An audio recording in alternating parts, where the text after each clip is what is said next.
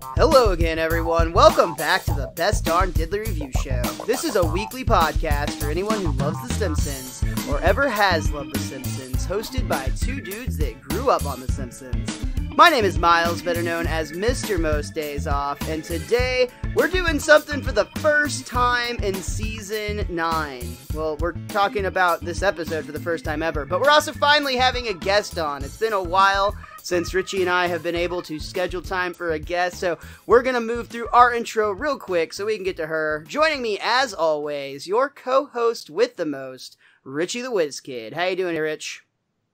This is exciting, a guest on a really good episode, so this is going to be fun to see where the road takes us here. But you said it yourself, we got no time to lose. I'll throw it back to you, the man, the myth, the unbeliever. It is Miles. Yes, we are talking about a very super cash conversation starter here today. No, but we have an awesome guest, another friend of mine from the comedy world, the improv comedy world, someone I met at Dallas Comedy House and whose husband has been on the past. We're so excited to have her on today. Welcome to the show. It's Sunny Allison. How are you today, Sunny? I'm doing great. Thank you so much for having me. Very excited to have you on the show. We had a great conversation with your husband, David, a few seasons ago. And we've been talking ever since that time, essentially, about trying to schedule you here yourself, and you're here, and we're very excited to do so. And we always start the same way when we have new guests, and that is just simply, I would like to know a little bit about you, and specifically your connection to The Simpsons and what it means to you. It is a surprisingly emotional, pivotal show for my development. Growing up, my family had kind of terrifyingly similar dynamic. My parents very much mirror Homer and Marge. My mom's the martyr. She have an interesting relationship in that regard. And I have an older brother, a sister, and then me. And you're the Maggie. Yeah. And then as I got older, I became very much the Lisa. Around the time that this episode came out in, I think it was 97, I was 11 years old and I was a Buddhist vegetarian. And like very much like my whole childhood in a lot of ways mirrored her. I was a little bit more of a bad girl than Lisa, but... Fascinating. So we're very much in the same age range right there. That's hilarious, though, because it would definitely have a different connection to the show. I was not Buddhist or vegetarian, but I think that's so fun just to consider. Though I also like the idea of you just staying the Maggie and like you just got on the show and like sucked on a pacifier the entire time. I thankfully had a little bit more to say, but maybe too much. Very cool. No, Lisa, it was very weird because growing up, I didn't see, a lot of people that I related to on TV. And it was just bizarre that this cartoon I'd grown up watching, we watched every Sunday after church with the family, that as I grew, it grew to be so, have such a similar experience to my own. That's also very fitting for this episode, just the dichotomy there of like, as a family, you would go to church and then you would go to the church of Springfield right afterwards. That very much fits kind of the themes of this episode we're going to discuss today. I see what you did there. Something you said there that I thought was interesting is you said that you were a little bit of like a bad girl, Lisa, and I was actually going to say we're very close to the same age since you just announced it, and I was very much kind of a not quite as mischievous Bart. So, we're I guess we just found ourselves on the spectrum there. Yeah. That's awesome. I think we all fall somewhere between a Bart and a Lisa. Makes sense. I mean, they are kind of the polar opposites in so many different ways, which is why it's so much fun when we get to see episodes when they come together. But another thing I'd really love to know is I gave you I asked you to look over season 9 and tell me what some of your favorite episodes from the seasons were, and this was one of the ones that you chose. What is it about Lisa the Skeptic that drew you to want to talk about this episode today? So I'm a little different than a lot of like the Simpsons fans that I talk to, in that I just love hard episodes. Anything really the Lisa and Marge relationship for me, it's very personal. So that is one that, yeah, I don't know. I still cry every time I watch. I watched it multiple times leading up to this, and I cried every time. For some reason, it really gets me. Well, in terms of a Marge and Lisa moment, this is one of the most precious ones, I would say, in a lot of ways, just because it hits on so many levels of, like, to the core of who both Lisa and Marge are as people. So that makes a lot of sense. Yeah, well, absolutely. They do a good job of putting just a little bit of tension in the relationship towards the end of the episode, and put a lot of weight on Lisa's shoulders. And then, like, the ending on this one, yeah, the ending gets you. I wrote down, I've always enjoyed the ending to this episode, the moment between the two of them. Sure. Yeah, I really like, too, like you just said, they kind of build that tension. Like, there's a moment specifically where Marge, you can really feel the emotion in her voice as Julie Kavner's delivering the lines, where she talks about, like, Lisa, I really wish that we could, get rid of this tension before tonight. And then Lisa still continues to kind of, like, keep her foot down and say, like, no, nothing's going to happen. This is all ridiculous. But, like, I can definitely sense the emotional weight that Marge is expressing in that moment. And then, of course, we'll just talk about it. Everyone that's listening to this has seen this episode. The squeeze thing, like, you were squeezing me pretty tight. And then she tries to, like, for just a moment, she tries to deflect and immediately is like, oh, thanks for squeezing back, Mom. Mm-hmm. Like, how does that not get you? Well, and the other thing about it, too, is they do a good job of showing two sides of the same coin, so to speak, and yet they find common ground in a sort of way. So I always enjoy the way they tied that one up. Well, I think they did for me. Oh, go ahead. Sorry. Oh, I was just going to say that. I lost it. I'm sorry. It's good. Good job, Miles. I'll get back to it. I'll take. I'll remember. Yeah, jump right in with it if you do think of it, by all means. I was just going to say, on that ending, it's actually interesting. One of the few things I have from the director's commentary on this one, which this was another very full director's commentary. It had showrunner Mike Scully, Pete Michaels, who was not the director of this episode, but just happened to be around for the commentary and decided to jump in. Yardley Smith, the voice of Lisa Simpson, George Meyer, David X. Cohen, who actually penned the original idea for this. He didn't write the entire script, but it was his concept that he came up with, which makes a lot of sense, knowing what we know about David X. Cohen and his scientific background and moving on to Futurama and all that. And then, of course, Matt Groening, who tends to be around for a lot of these commentaries. I think he's associated with the show somehow. I can't remember. But one of the few things I have to talk about at the end is actually directly tied into the ending. But you know what? We like to tease things here, so we will save that for the very end. We'll go ahead and start from the beginning for right now. We are talking about Lisa the Skeptic, which originally aired on November 23rd, 1997.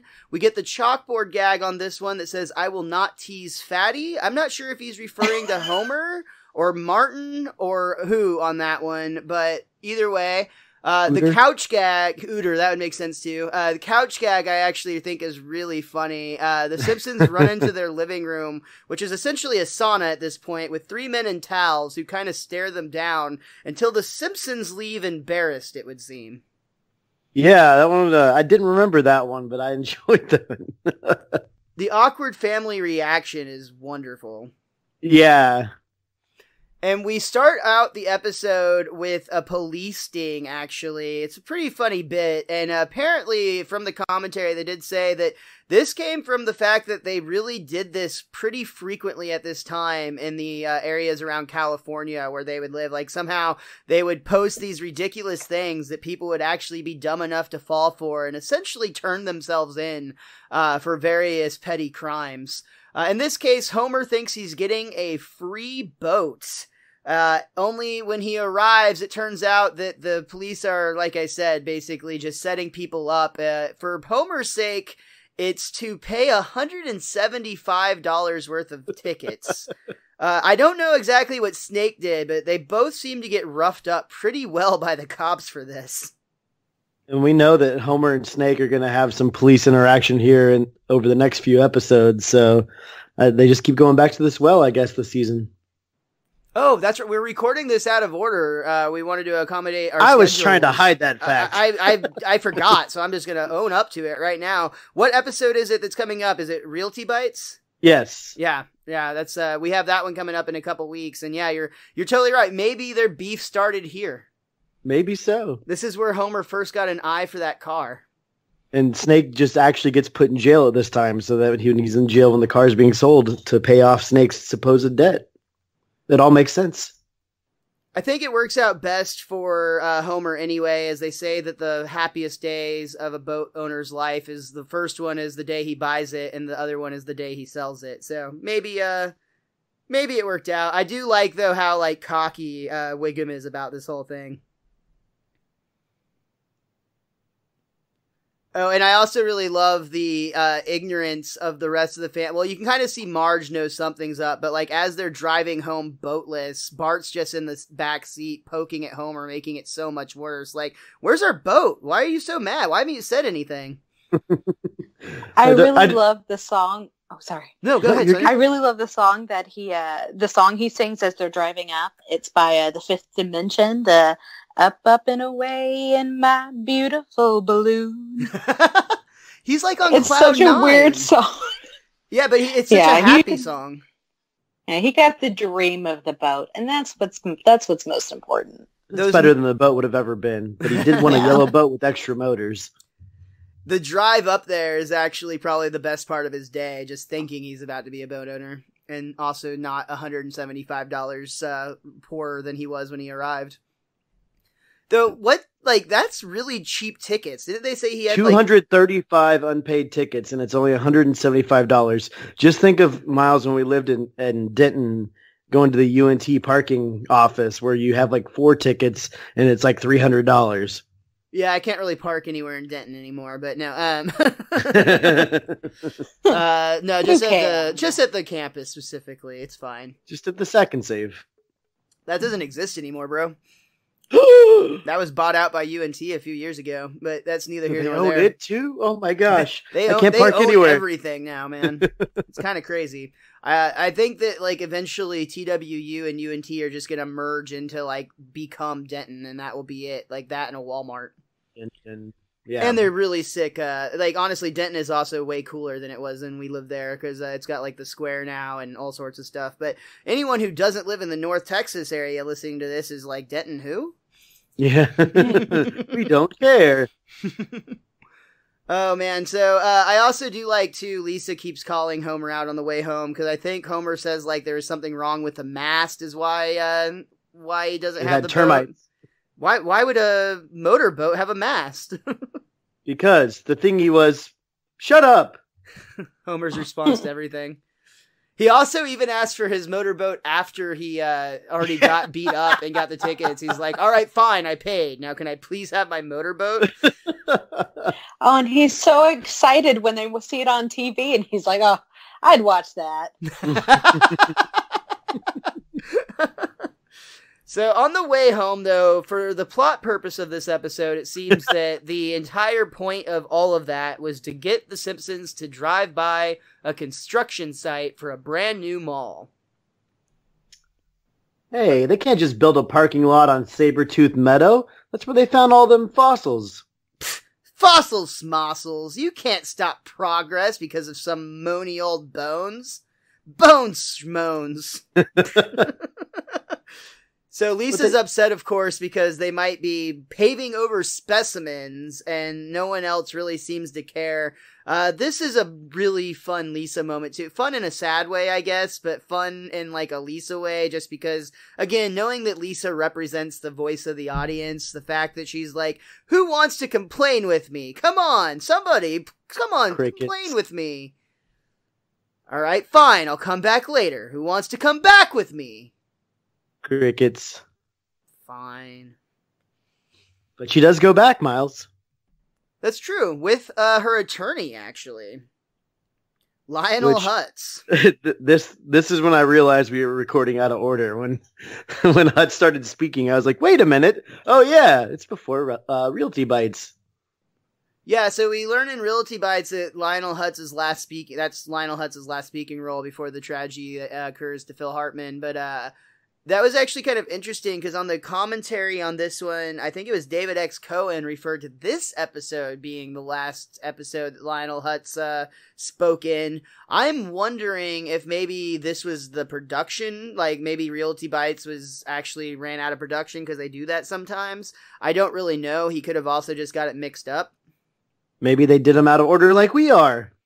That would be fun if they did, especially if it was in like the exact same order. Yeah. So the construction crew or like the landowners or the whoever's it is, they assure Lisa and her lawyer that there are no fossils here because the museum dug them all up years ago. Well, my attorney Lionel Hutz calls your attention to Municipal Code 147C, Protection of Antiquities and Fossils. And he opens up his briefcase, but there's just an apple core and a sandwich in it. Good old Lionel Hutz. It's a beautiful moment. And that's when they say the museum got all of them, and Lisa says, but what if they missed something? You have to allow an archaeological survey. Oh, yeah? Who's gonna make us? You? And then Lionel Hutz starts laughing. Oh, man. Harder than you guys are. Yeah, he's doing the thing like when you tell like back in like the day if you like told a joke and someone clearly doesn't get it and they're trying to like pretend like they totally do. That's Hutz right there, man. Oh, I'm gonna miss him.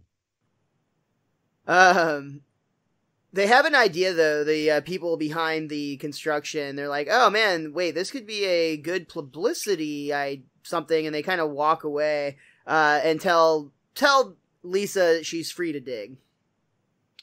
Fine, we'll see you in court. Mr. Hutz, we won. We? Boxing Lisa out, man. That's awful. But that was a very key plot point there.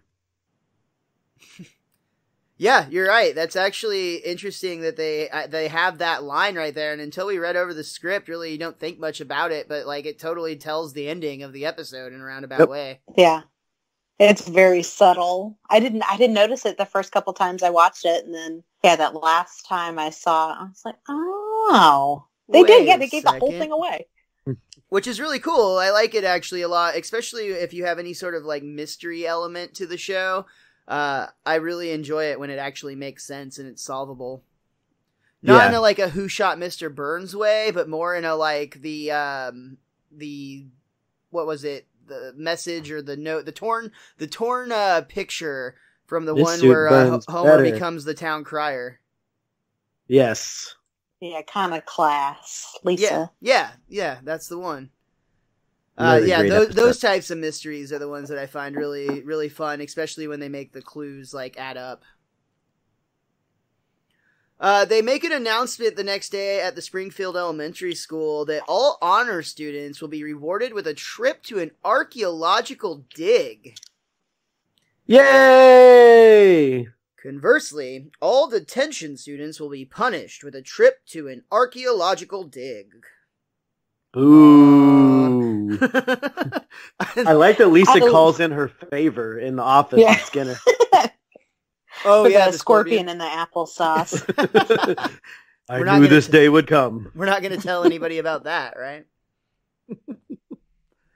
We see like this kind of basically the bullies are treating this archaeological dig as if it were prison. They're wearing jumpsuits and they're even singing a little song. Jimbo's kind of the ringleader. Gonna dig me a hole. Gonna dig me a hole. Gonna put a nerd in it. Gonna put a nerd in it. Gonna take a firecracker. Gonna take a firecracker. What are they gonna do with that firecracker, Richie? That's why they didn't write a fourth line to the song. Yeah, that's the bit, of course, man. Yeah, that's terrifying. I had a firecracker go off in my finger once, and that was bad enough, and I have a feeling that's not where they were planning on putting it. You used to hit firecrackers at me with a golf club. Yeah, that sounds right. I love Ralph in this scene. Oh my gosh, yes. It's some choice. He's got a lot of really good quotes in this episode. He comes in and just does so many little like one-liner bits that are, I mean, just literally one line, and they're hilarious. Excuse me. And even Yardley Smith on the commentary mentioned that she was actually just randomly watching this episode with her husband at one point, and like her husband like fell out of bed laughing at one of the Ralph lines in this episode. I like the bit with Skinner where he's so excited about digging for fossils, and he's like, "Oh, this appears to be some sort of rock. Oh no, it's just a clump of dirt. Even so, my heart is pounding like a kettle drum." I better sit down. So for a while. excited. Yeah, Ralph actually gets excited here and comes up to Principal Skipster. I found something. It's a spearhead. That's your trowel blade, Ralph. It fell off the handle. And I found it. He's so excited. Like, honestly, he's just genuinely happy. Skipple. So Skinner's trying to encourage them all to be back to work. Later on, we actually see that Bart and Milhouse are even getting in on the fun. They're definitely digging up dirt, but unfortunately, they are putting it in Martin's pants, who is sound asleep on the site. That's what you get for sleeping on the job. Yep. Principal Skinner's actually ready to call it for a day, but Lisa is like just desperately holding on to find anything that could be considered important. And of course, just as if it were needed on cue to keep this story going, she finds just that. Though it wasn't something small, it was, she even yells out, she like needs to find something odd, like a skeleton. And then, of course, that's exactly what she has found right when everybody shows up. Ooh. I noticed that Ruth Powers makes a lot of cameos in this episode. Oh, nice. They do Yeah, talk Ruth on... always seems to be in the background. They did actually actively talk about that a little bit on the commentary. They did not mention Ruth specifically, but they said that they do make an effort to always try to populate the background scenes with reoccurring, like, residents of Springfield to, like, make it feel like a real town. So, that's awesome that you happen to notice Ruth. They also have Manjula a lot in this episode, considering that her and Apu just got married, which I thought was interesting. Oh, yeah, that would actually have been just the last episode. Yep. I guess that kind of makes sense that she would be fresh on the mind, though. Yeah, but I like that they try to keep little bits of continuity going. Yeah, 100%. Lisa and Dr. Hibbert are actually examining this skeleton, and Hibbert's medical opinion is...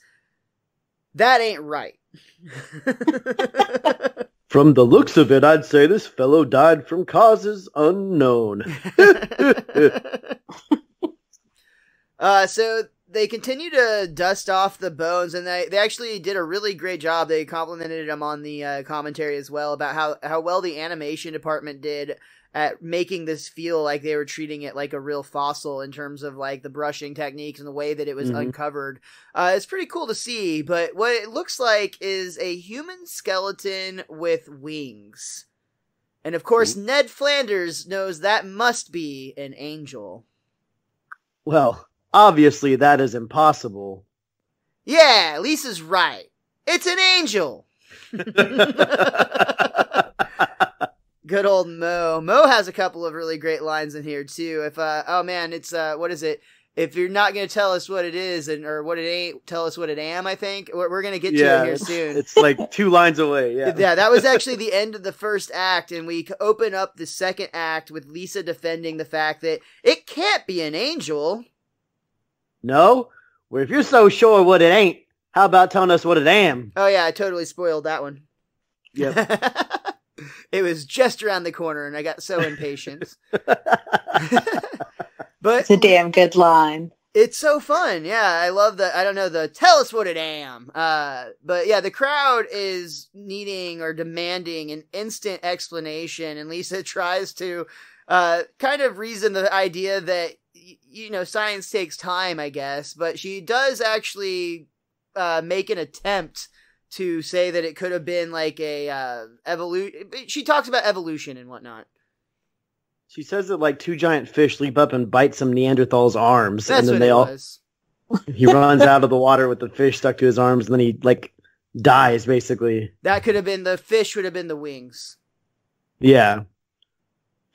I read a really good AV Club article about how this episode is really just about Lisa realizing the fallibility of adults and how just, everyone kind of fails her in this episode. She is just looking for answers and looking to be open about it, and everyone's just shutting her down. And, well, if it's not what we're saying, what is it? Tell us exactly what it is. They're just putting this onus on this poor little 8-year-old. Well, go ahead, Rich. I was going to say, that's like, I still remember the first time I watched this episode. Like, I remember the commercials leading up to it. I remember like this, you have like this inquisitive and astonished feel while you're watching this episode. Like, you want to solve what is going on, but you're like, I mean, it's an angel. It looks like an angel. It's got wings. Like, how the heck are they going to explain this? And I just remember, like, even rewatching it, you have that feeling when she's first digging it up where you're just like, oh my gosh, I want to solve this so bad. And it just makes you kind of shake your head. But this episode definitely makes you feel a lot of those feelings. Like, I think archaeology is kind of cool, actually. So that made me like this one a lot more. Well, this was in a post-Jurassic Park world, so archaeology got way cooler about 5 years prior That's to true. this, or like 4 or 5 years prior to this, whatever it was, yeah. I also think that this episode is interesting. It's a little bit different, but I remember around this time there was a hysteria of like things like a Dorito that was shaped like Jesus that would like sell on eBay for a ridiculous amount of money, or silly things like that people are so quick to buy into. And I think this is definitely more of I didn't mean to like necessarily tie those two directly together, because this is definitely something that is more, but like I just meant like the hysteria aspect of it. Like, it's almost like it's almost like it's like contagious. I need to rub my foot on the Dorito. Yeah. I'm having foot surgery. Let me get some of that cheese dust on my toes. Exactly. Oh man, so Lisa's still trying to say it could be anything. It could be a mutant even from the nuclear plant. Oh, fiddle faddle. Everyone knows our mutants have flippers. Oh, I've said too much. Smithers, use the amnesia ray. Do you mean the revolver, sir? Precisely. Be sure to wipe your own memory clear when you've finished. No. That is one of the darkest jokes that we've seen in a Simpsons episode since the Dave Merkin era. Was this post Men in Black, though? That's a good... Was this post Men in Black? I don't know. I think Men in Black was 98. That's what I'm thinking, too, but now I have to know. Because that's where I'm thinking the amnesia ray thing came from. I mean, that would make a lot of sense, that it would be fresh in the pop culture mind if that were the case. I'm Googling it now to see whatever. 1997, so it was right at this. I just don't know when in 1997. And it was summer before. It came out July 2nd, and that episode came out. I mean, they would have made November. It around the same time, but it came out in November. Yeah. Okay, so, right on. So it checks out. Amnesia Ray referencing the Men in Black and also suicide. You both must have used Burns' amnesia ray before recording this episode. Yikes. Oh man, so I lost my place in the script. Someone else. We just talked about Burns and Smithers, but I did enjoy Wiggum's line before where he's like, everybody's heard of angels, but who's heard of a Neanderthal?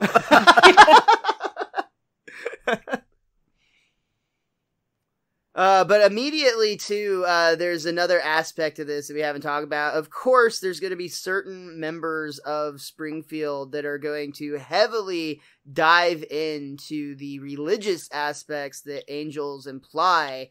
And that would include Ned Flanders and Reverend Lovejoy in that order. Well, Mel wants to hear from Lionel Hutz. Yeah, Lionel Hutz does have a great line, you're right. They have to refer to the legal authority in the case Finders versus Keepers. At least he can cite one case. That's a super important one that's made a lot of important impact on our judicial system throughout the years. There he is. Yeah, nailed it. Oh, we can work this out, friends. In the spirit of sharing, why don't we simply place the sacred bones? Honk, honk. Homer just grabs the angel and runs off. That's finders keepers. So long, suckers.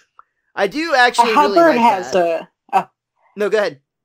Sorry, Hubbard has a really funny little monologue in there too about, well, I think in my professional opinion, it should be me. I should take him. Yeah, you're absolutely right. He's using that professional opinion of his to imply he's needing that. But I love that Homer actually does exactly what Homer would do in any of these situations, and that's just simply yoink. I mean, Hutz gave him the clear. He said finders versus keepers. Lisa found it, so Homer keeper. Yeah. So Homer takes it and actually decides he's going to put it in a safe deposit box with his other valuables and just leave it in there so it'll appreciate in value. It's probably a million years old, Dad. Trove. Yeah, it is. Did you notice any items you want to talk about? I saw there was the town crier hat from the Iconoclast episode. Nice. Mr. Plow's jacket. There are some heads from robot heads from Itchy and Scratchy Land. How do you smuggle those out? I paused it. I took a good look. Yeah, it is. I mean, there are so many different things in there. I had to look some of it up because I didn't know what everything was. Oh yeah, 100%. You did far better than I would have without cheating. But I did cheat with IMDb, and you're right. Mr. Plow Jacket, the box of Mr. Sparkle, the robot heads from Itchy and Scratchy Land, which is fantastic. His astronaut helmet, because they laughed about the fact that this show is now in season 9, and somehow Homer's already been to space like halfway through this series at this point. He also has won a Grammy, which was in there. He's got boxing gloves from that time where he got real close to death. One of the many times, I should say. A cowboy hat when he was the Country Stars manager. And you said it, the town crier, both the hat and the bell. Lots of goodies in there. I love when they do stuff like this. I think it's great. I also love that we constantly see like the tiki head in the basement, things like that. Like, those type of callbacks make me really appreciate the show more. Yeah. Agreed. Also, kind of ruins the theory a little bit where everything's happening all at the same time in different universes. Yeah, I guess that's probably true. And also, it puts some emphasis on which order the show is in, because if, like, some people just think it runs entirely out of order. Yep. And obviously this episode has to happen after all of those episodes. But that's still a lot of like fluctuation with a possible timeline. Yeah. And then like, especially when you tie in Back to the Future and The Simpsons, which like they are officially connected at Universal Studios, like then you can really start playing with like, how did all of this happen? Miles, Avengers Endgame approved that Back to the Future is total garbage on time traveling. Oh, that's true. That's true. It totally it put it in its place, finally, after all these years. That's what we really need. We need more angels. This is where Sonny was talking about earlier. We see it back at the Simpsons home when they're watching TV. They talk about that hilarious giveaway scam that Homer is so excited to watch. But then the doorbell rings, and this is where we see Ned Flanders for the second time trying to get the time with the angel. Hey there, Marge. Just brought the kids over to share a prayer with the angel, if it's all right with you. And Homer interrupts, "Get your own angel, you moocher." Thanks anyway, Homer. Ned Flanders is always just so nice, even when Homer is a complete douche. But it doesn't stop. He's a little pushier in this episode, though. Like, I feel like this is maybe the harshest Ned is at time outside of his, more explosive episodes. Yeah, I mean, he stands his ground, I guess, when it comes to his faith and his, desire to connect with this holy relic. And it makes sense, because that would be the highest stakes for Flanders' character. Mm-hmm. And the least holy person that he knows has it, so there's probably a lot of tension there. Yeah. Unspoken. That makes sense. We see another visitor as it's Agnes this time. Sorry to trouble you, but I'm going to surgery tomorrow, and I wondered if I could rub the angel with my foot for good luck. It's foot surgery. I'm trying to eat it here. Beat it, peg leg. Jackass. And then there's so much Marge. Agnes. I love that one. Jackass and looks back at Marge and is so polite. She's got a little bit of a Jekyll and Hyde thing going there, but it's all her. Yeah. Yep. And did you notice the continuity issue with Agnes later in the episode? Mm-mm. She's supposed to be having foot surgery, but at the end of the episode, she is the first one, according to IMDb, running down the hill towards the mall.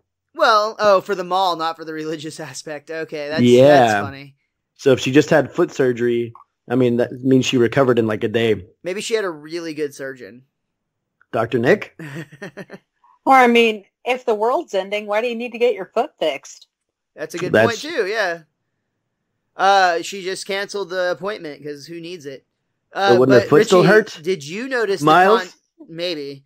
But did you notice the continuity issue where Marge closes the door and it was just Agnes outside, and then seconds later she opens it again to see it's the entire town? They're all very good ninjas that snuck to the door after it closed. They were all on top of the roof waiting. We want to see your angel. Come on, Homer. I just want a quick look-see. Pay you $1.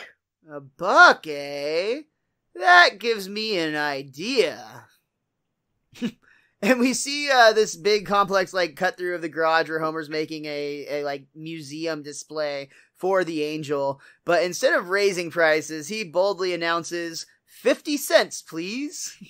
Means he's got to have change to take people's bucks and give them 50 cents back. Why? He made a lot more work, and also he doesn't have a lot of longevity in this business, I would guess. I like the song that's playing there, too. It's very quickly made, you can tell. Here's the angel. See the angel. It's my angel. No one else's. Next to the rakes. Lisa is immediately the moral voice of the episode again when she points out that it's not okay, it's not fair to claim it's an angel if you have no proof of that. No one's calling it an angel, Lisa. If you look carefully, I never once used the word angel. And they're standing directly next to a giant banner that says angel and points right over to the angel. Homer declares, that's a typo. Then Lisa has the sensible thing to do where she wants to take a bone to go get it checked out to see what it actually is. Oh, no. We could lose out on bags of money. It's sacrilegious, I tell you.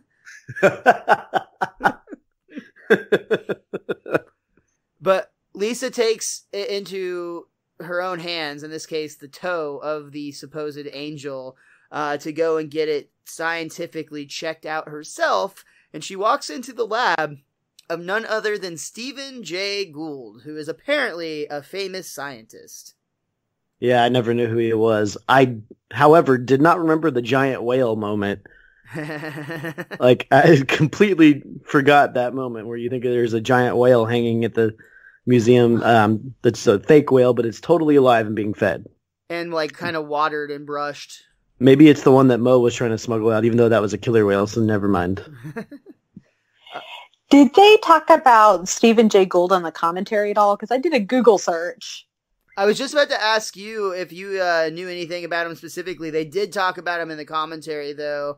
In fact, he apparently is known as just being a very good, he's a very brilliant scientist, and he's a very funny speaker. So he's actually got a very popular, or at the time, he had a very popular college class that people would take. And actually, David X. Cohen took it, he said, just pass-fail, just for fun, just because he wanted to hear his, like, lectures.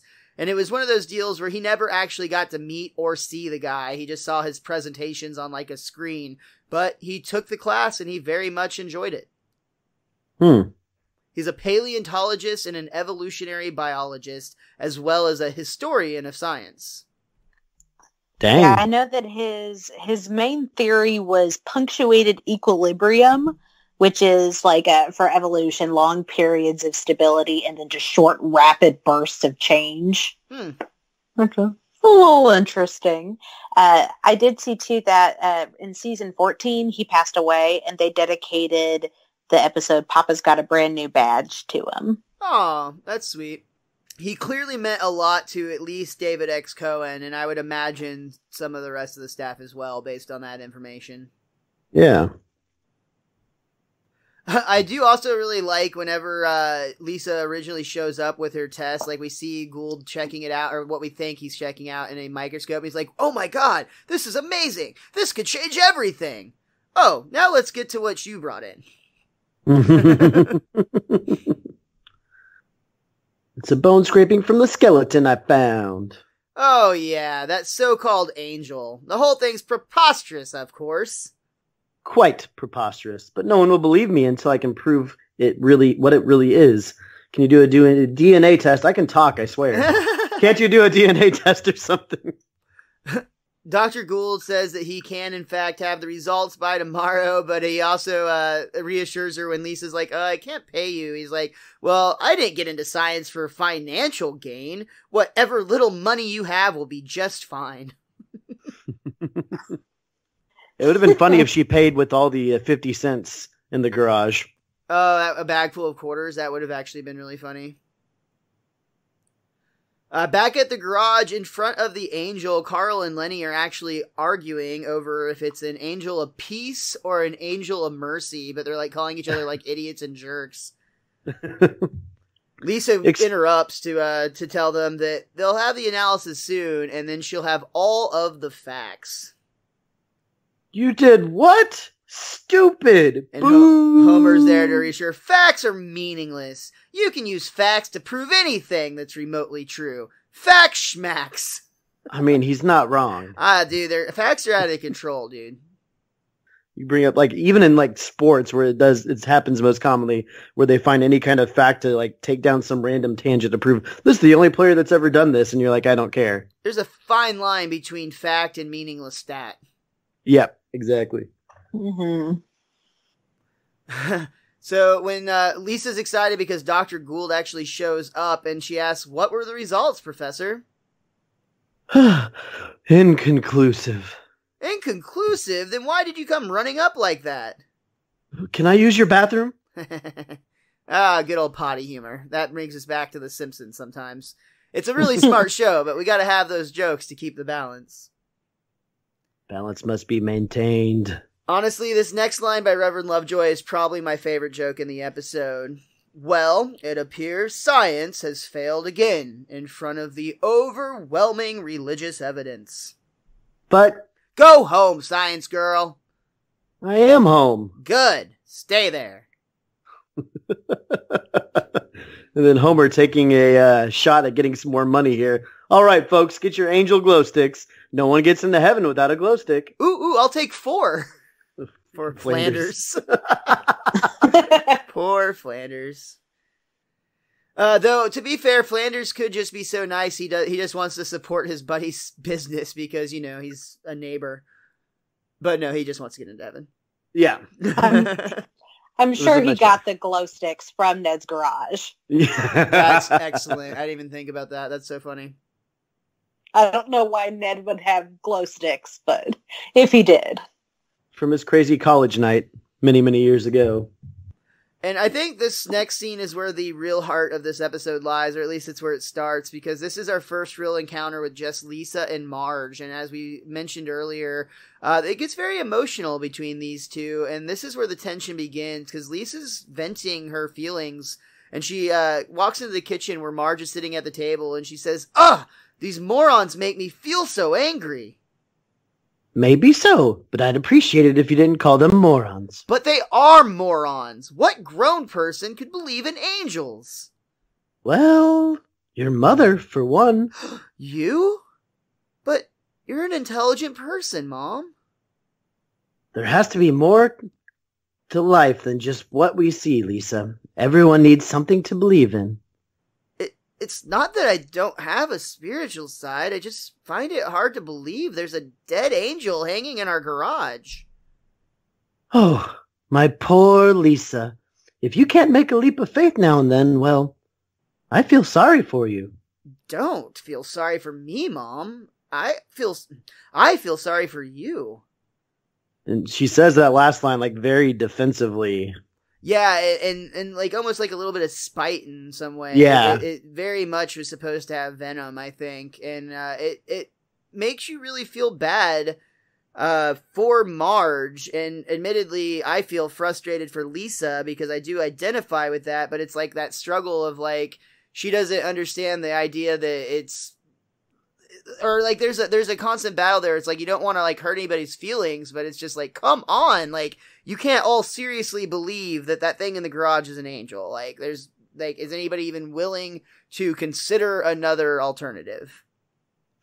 So I guess the question to pose here is, what should have been Lisa's next step? Like in the scientific community, wouldn't you take samples to like multiple archaeologists or scientists to have it, and there's just not another one in Springfield? Like, how could this have gone a different way? Well, I feel like she started with Gould, and like maybe she should have worked up there. Like maybe take it to like the minor league, like paleontologist, and let them have a crack, or archaeologist, and let them have a crack at it. I got into Jurassic Park again there for a second. They're birds, Miles. I mean, it does have wings. We get another clip of the TV back at the Simpsons home, and it's Lisa who's making a record number of appearances on Kent Brockman's Smart Line.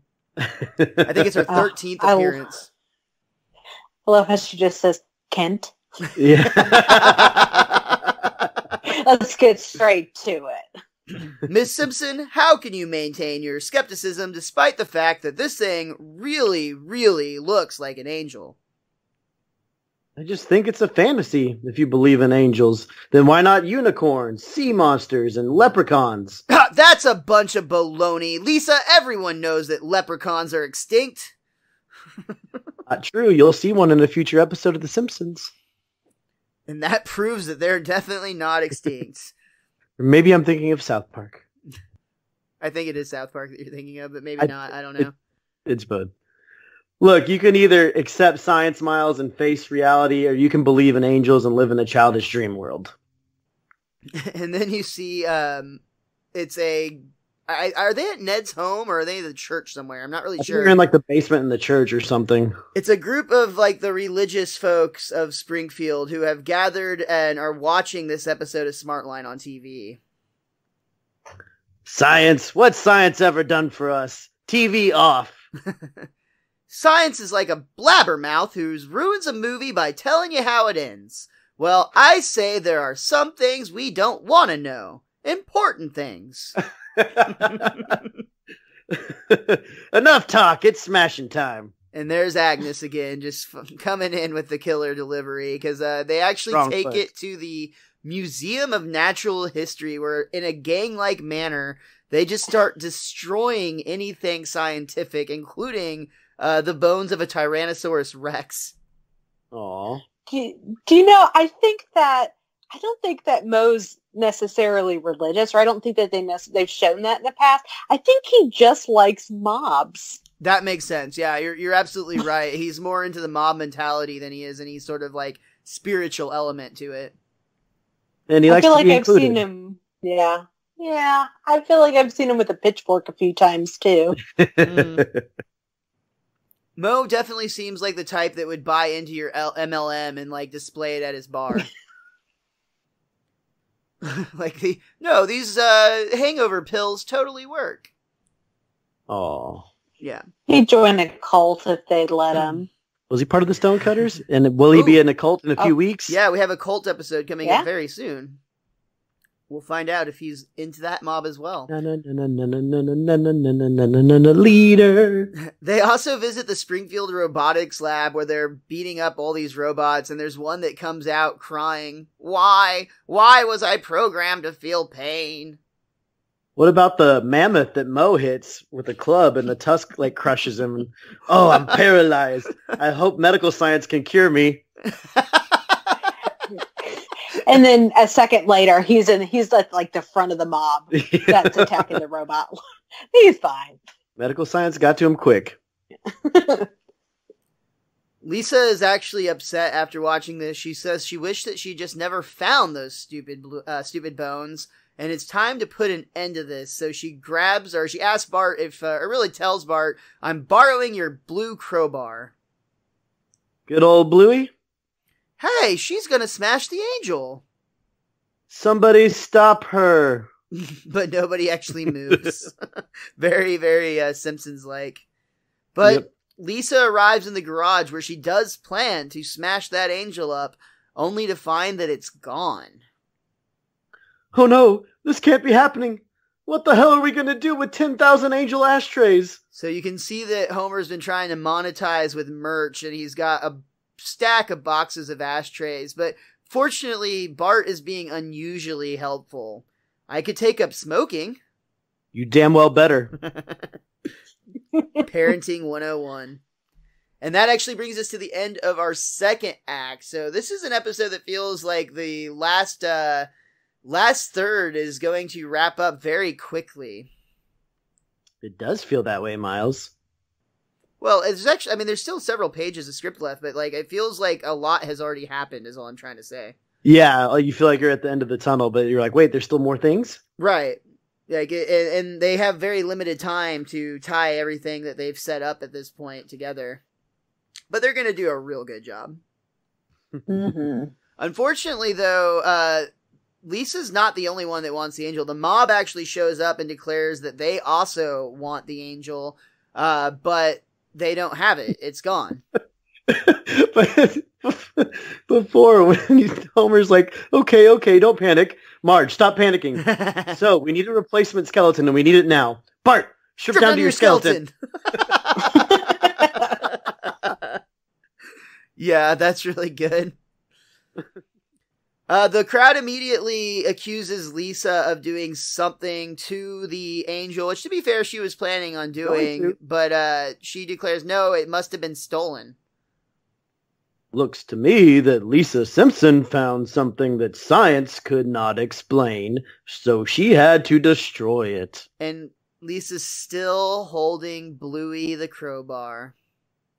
Uh-oh. And Wiggum's right there. Well, that's all the evidence I need. Arrest the girl. Hey! What? She didn't do anything.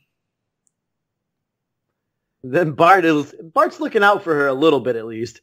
Give her a nice sell, something in C block, and put some money in Wiggum's He pocket. tries to bribe her so his sister gets good treatment in jail.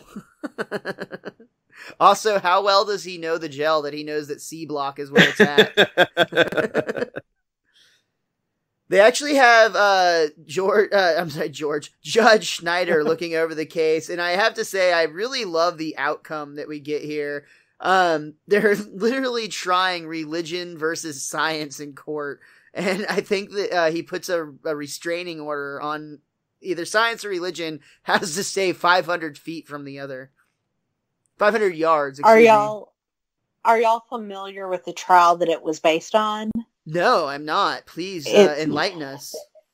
It was from the 1920s, and I listened to like an NPR or something on it forever ago, and it's in the 1920s in like Dayton, Tennessee. It was very much orchestrated, and it was a teacher. They found a teacher that would do well for this case, and they were like, okay, he's teaching evolution. And it was just this big, huge spectacle. They had, newscasters everywhere.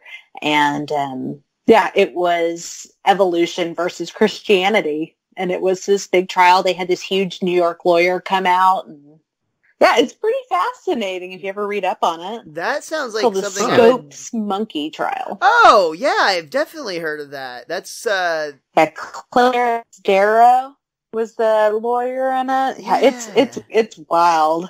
That sounds like a fascinating story. I mean, and like just how crazy, people get to put that through our judicial system. But I wish they'd make a documentary about that. I wonder if they have. I like documentaries a lot more than I like reading.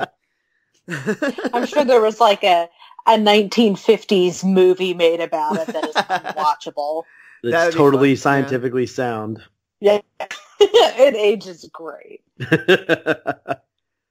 But something else is occurring here after they go back and find the site of they go back to where the angel is essentially found, and they actually see that he's now standing upright with a message that says that the end will come at sundown.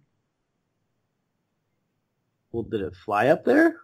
That's what they don't know. They declare that it must have, I think. I just know Eddie, that I'm scared. Too scared to even wet my pants. Just relax. It'll come, son.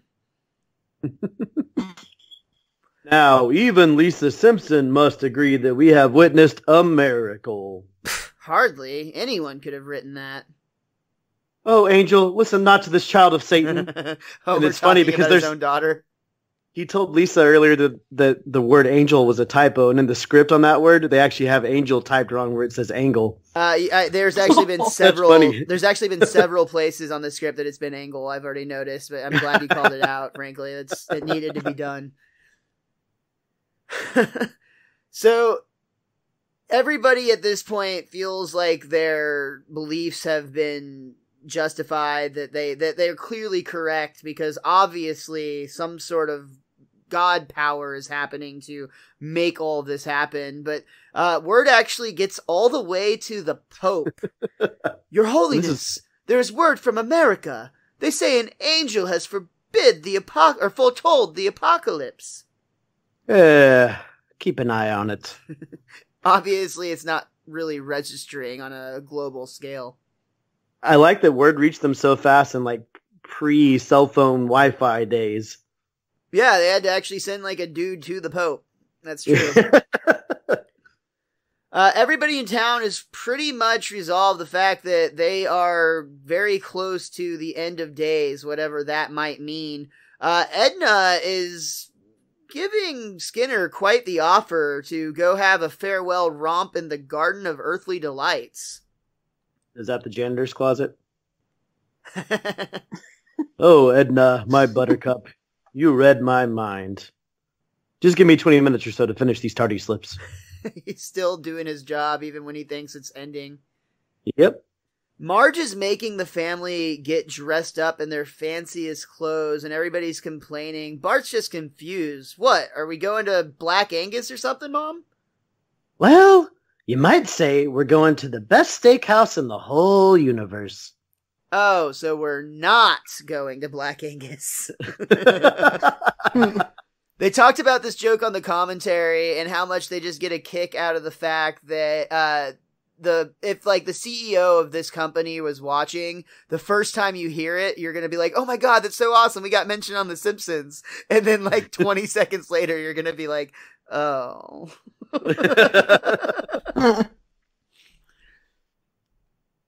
So Lisa is getting more and more frustrated with her mom because her mom's trying to get her all made up and, like I said, looking like her Sunday best, so to speak. But Lisa's just mad. Will you leave me alone? It's bad enough you're making me go to your stupid Judgment Day. Please, Lisa. I don't know exactly what's going to happen, but I really wish we can make peace before sunset. Nothing's going to happen, Mom. I hate to disappoint you, but the world is not coming to an end. And this is that moment I was talking about earlier where you can really see the pain in Marge's eyes and face on this one. Like, the animation just sends such a strong message, and really just, like I said, you feel for Marge so much right here. I feel acting performances are so wonderful. What were you going to say, Rich? I was going to say, I feel like the adults in Springfield, which is true to form, are doing a terrible job because all these children were there and know what's about to happen, and everyone's kind of panicky right now. And it just it always bothers me that they're not more everything's going to be okay, even if they feel like it's truly not, and trying to keep a certain calm about them. But that's Springfield for you. Like Sonny said, mob mentality for the most part. So yeah, there's a reason that they constantly are forming together. And it makes for better TV. For sure. Mm-hmm. They actually all gather around the angel up on the hill, and Ned suggests that they sing a hymn, but I love Reverend Lovejoy's nah. All right. Now, before we get to this part, let's be honest, guys. The first time you saw this and the angel started speaking, what were your thoughts?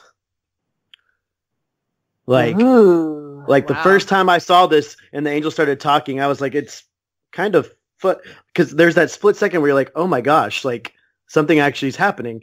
But then when it starts talking, you're like, this thing sounds like a ridiculous human. So but there's that split second where something starts to happen where you're like, holy crap, what's going on? That's how I felt the first time I saw this episode. I very vividly remember it. That's a good question. I don't know that I vividly remember it. What about you, Sonny? Oh, I wish I did. I know that I every time, I freeze up at it, but first time. Yep. I would say that because of the fact that, one, I've established I was a stupid kid, and two, The Simpsons established that God did exist in this universe. I mean, we've seen him physically to some extent, like Homer the Heretic, for instance.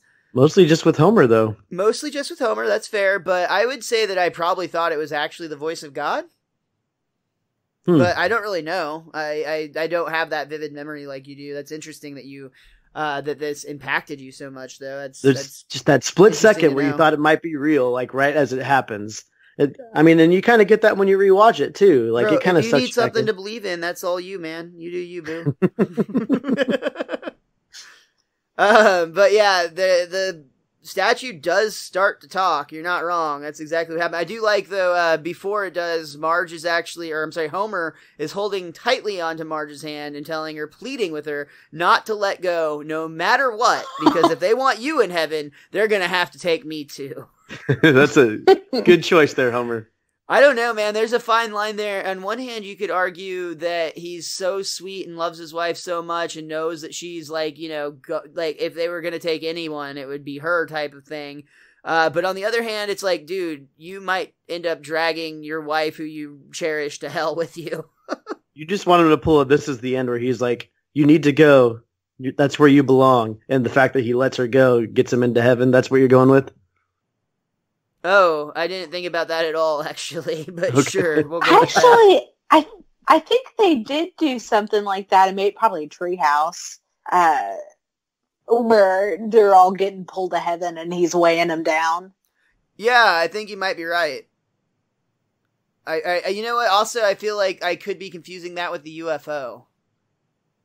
That might be it. Yeah, well, there's one where Judgment Day actually comes and like Marge is down there with them and like the Flanders and everyone else are getting up into heaven and they're all just stuck down there, like sitting on a car in a river of blood or something. I don't know. I do know, though, sunset is upon us. They actually do a countdown and the sun falls over the horizon and absolutely nothing happens. And that's when Lisa... Patty and Selma... Oh my God, Selma yes. beat cancer. Patty and Selma are the best. They beat cancer. And Smithers, hello. I totally passed over. That's a very important part. Smithers decides what's the hell and gives Mr. Burns a big old smooch. Right Patty and Selma are smoking their cigarettes, and yeah, they kind of cheers each other as they beat cancer. Huh. Well, we beat cancer. That's one way to think about it. That's a good joke too. But yeah, nothing else happens. I'm sorry, like no big event, and Lisa is about to be smitten as can be, and you can tell that she's about to give a big old lecture about how stupid you are for believing that angels could be possibly real when a unearthly voice speaks out. Silence! Prepare for the end of high prices.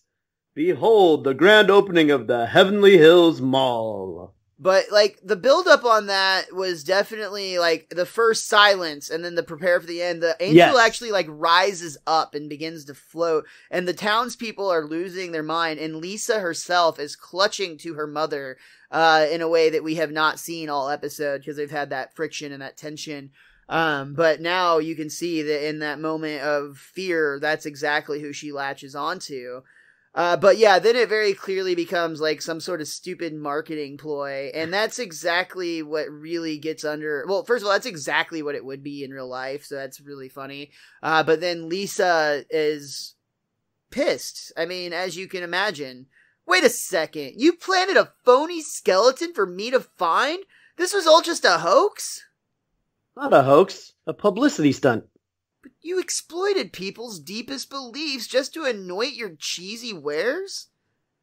We're outraged, aren't we?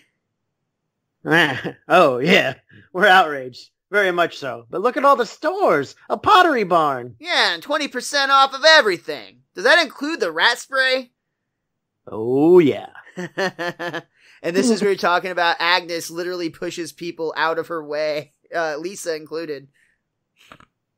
Out of my way, shorty. Got the feet of a 20-year-old. So Lisa's confused, and she's talking to Dr. Gould, who explains that the reason that the test didn't show that the skeleton was fake is because he never actually did the test. And then just walks away. No explanation. It ties it all together. Mr. Burns and Smithers have a moment where Smithers opens the door for Burns. Sir, about that kiss, I hope you understand that it was merely a sign of respect. Yes, of course. But there's a look in Mr. Burns' eye here that makes you think maybe that's not not what he was hoping for. And this is where we get the big heartfelt moment of the episode between Lisa and Marge. Well, I guess you were right, honey, but you have to admit that when the angel started to talk, you were squeezing my hand pretty hard. Well, it was just so loud, and thanks for squeezing back. Anytime, my angel. And they actually walk off into the sunset holding hands. And that line, that anytime, my angel, is so perfect. Because, the double meaning of everything about it is just so well written and so beautiful. And definitely makes me understand, Sonny, why you chose this episode to join us on for Best Darn Diddly. And we are so glad that you did join us today. Thank you for being here and being a part of the podcast and discussing this wonderful episode. Is there anything else about Lisa the Skeptic that you would like to share? Oh my God. I had a lot of notes. I think I crammed everything in. Thank you so much for having me. Oh, yeah, it's been so much fun. I'm so glad we got a chance. It's so much fun when we get to just talk to passionate fans and hear other people's perspective of why they're connected to this show that we love. So we're so glad you're here. And Richie, before we bail out, how about you, sir? Is there anything that you wanted to add for Lisa the Skeptic? Yeah, I forgot to talk about it when the angel was in the garage, but when Homer hung up the sign, you can see he nailed the sign into the freaking wall in the garage, and there are cracks forming where he nailed it. So that just stood out to me, and I was like, the cracks really sell how cheaply Homer did it. But other than that, I freaking really enjoy this episode, especially when we go seasons past talking about Lisa-centric episodes and how we appreciate them more as adults. But this one I always very much enjoyed, and a lot of it is because you get those feelings that I already brought up, especially when the angel yells silence, that split second that I was talking about earlier right there. So I think there's a lot of intrigue in this one. Even when you know how it's going to end after seeing it for the 100th time, it still gives you that feeling of inquisitiveness and astonishment that I referenced earlier. So yeah, fun episode. Yeah, the way that they leave you feeling after the voice chimes in is definitely just the way that they've built the tension the whole time. So when you do hear the voice, you're like, oh my God, wait, literally, maybe, I don't know. So I talked about it at the beginning of the episode a little bit, that David Cohen had an interesting bit about the end, and really, more than anything, I'm going to talk about his approach to this entire episode, because I don't know how true this story is, but it's from the commentary, and I love it, so I hope it's true. And I also always believe you should never let the truth get in the way of a good story. So David Cohen said that he actually thought up this idea while he was visiting a museum with his family. I want to say it was the New York Science Museum. It was not really anything other than just a family visit, and they went there, as an activity together. But it was on the plane ride home that he realized that he had an idea for a script, and if he jotted it down and at least got an outline going on the plane, he could expense that as a business trip. And that's where Nice. this came on the ride home from or the flight home from New York. And he also went on to say that he is definitely pro on team science on this one. He is an atheist, and he talked about how in the original ending, he definitely gave Lisa a little bit more of a win, so to speak. Like, she kind of got to be, like, kind of rubbing it in their faces a little bit, and kind of got that almost fantasy type of ending for his perspective. But he realized, and collectively, he said, they realized, like, yeah, that's not really going to land as well for a lot of audience. And the idea of making it a little bit more neutral and leaving that topic that is such a heated debate. I mean, one of the majors. You don't talk about religion and you don't talk about politics, they say, if you want to, like, keep friends or whatever. And like, to kind of give that more of a neutral ending where there isn't necessarily a clear-cut winner between science and religion. So I just thought that was an interesting tale from the commentary. That's so great, too, because the Simpsons writers do this a lot. Like, even maybe not as much neutral with the NRA episode because they kind of painted them a little too nice. But, like, they do a good job of not declaring a clear-cut winner. Like, yes, Lisa won in the end on this one, but Marge also won because she got to have that moment with her daughter, and they tied up that loose end. And, like, we're all children in retrospect in the real world, where we all just want our way and we don't ever really have a good middle ground to go on. But yet these writers each and every week find a way to write themselves into, like, a compromise that's good for both parties constantly on this show. And maybe we all need to be more like Simpsons writers. Who knows? WWSWD. We'll make bracelets. All right. Once again, thank you so much to Sunny, Allison. Thank you to everybody who downloaded this podcast and shared it, told friends, donate on Patreon, all the podcasty things. We appreciate you so much. Sunny, you're on Instagram for sure. Do you want to plug where people can reach out and talk to you about The Simpsons if they'd like to? Ooh, You don't have to. I'm really not much on social. All right. Don't talk to Sunny. She loved being here, but she does not have any desire to talk to you. But you can talk to us and we'll relay the message. She's a lovely person. She's just not on social media. I'm at Mr. Most Days Off. Richie is at the Wiz_Kid23, and you can follow the show at Best Darn Diddly. That's DIDDLY. Do make sure you come back again next week because we're talking about an episode that we already talked about. I don't remember what the order was. Is it going from there to there? I thought that was 2 away for some reason. Maybe not. All right. So, Realty Bites is the next episode we'll be talking about. So make sure you come back and join us next week. Oh, wait. The murder house? Miles, I'm scared. Too scared to even wet my pants. Just relax, Richie. It'll come. And until next time, be cromulent to each other.